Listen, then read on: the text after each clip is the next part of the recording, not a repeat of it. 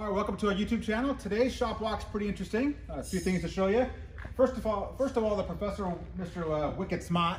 Wicked Smart. Smart, wearing the shirt.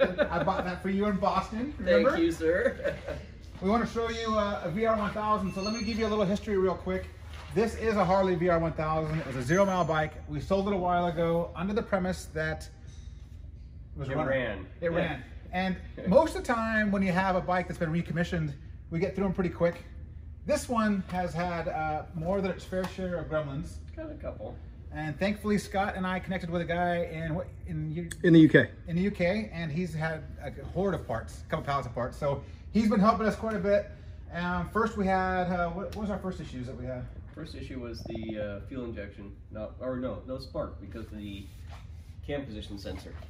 So we ended up doing a cam position sensor, and that fixed that. That fixed that problem. That made it run. Then we had the oil leak.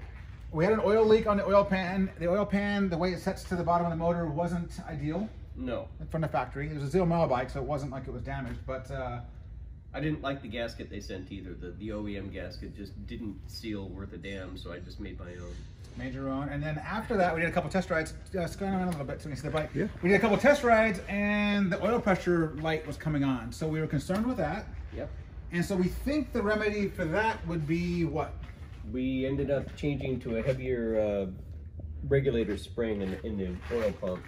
So it's going to have more pressure overall everywhere. Did you already do it? Yeah. So here's the thing. So first off, here's the old one. If you don't know about the bike, this is the feature bike for today's shop walk. That's our new thing we're gonna do.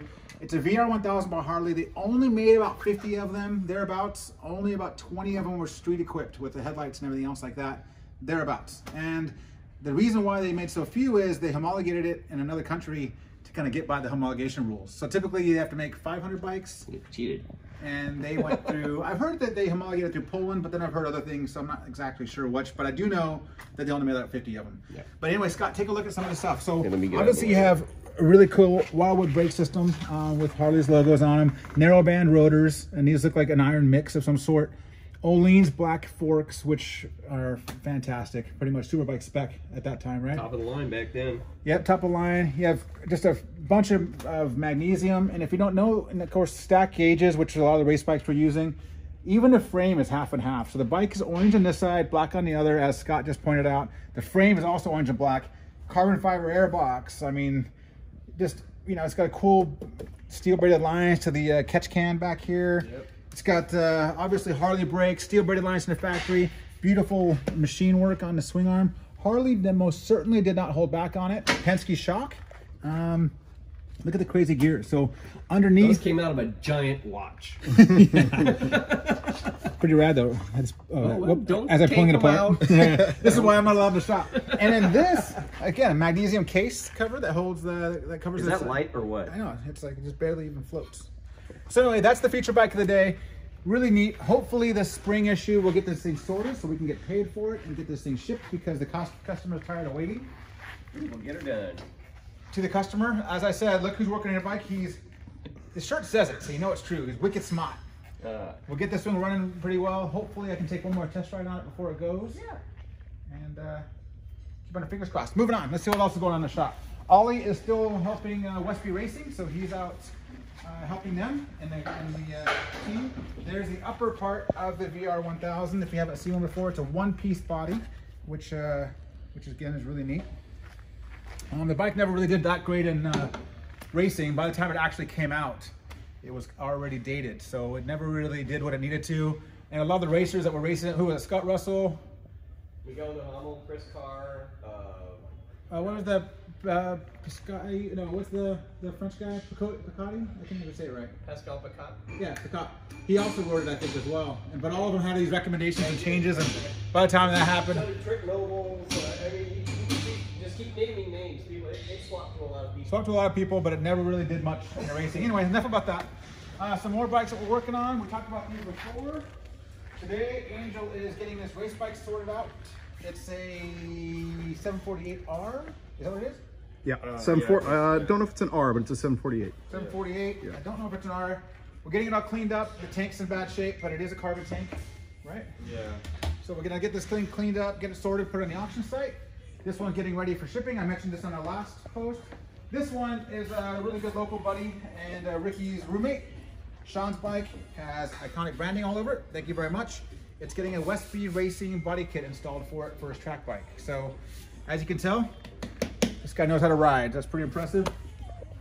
We're finishing this one, right, Scott? What are we waiting for on this? Just tires, right? Just waiting for the tires to come in, then we're done. All right, moving on. I'm going to show you something real quick before I close this video down.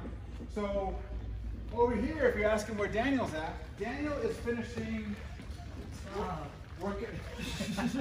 working on a tuk-tuk, right? Ape.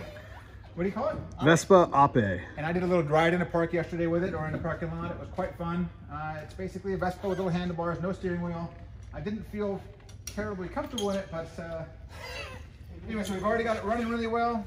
Now we're doing what? Now we're doing brakes. Brakes. And what else? Is that it? We got a new battery? We gotta relocate the battery, fix the heater.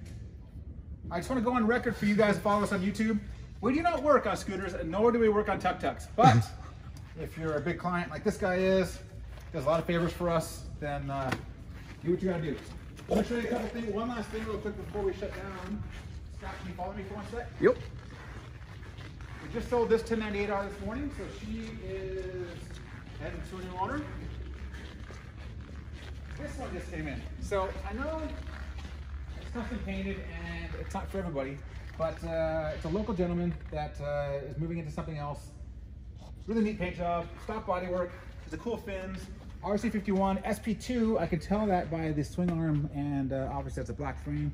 Full iconic, full Prokovic tie exhaust system, and some other cool bits. So we'll get this one in the auction site pretty soon. And that's it. Thanks for joining us. We're going to keep doing these, and let us know if you want anything else or you want to see more of our stuff, and we'll show it to you. Thanks, Scott.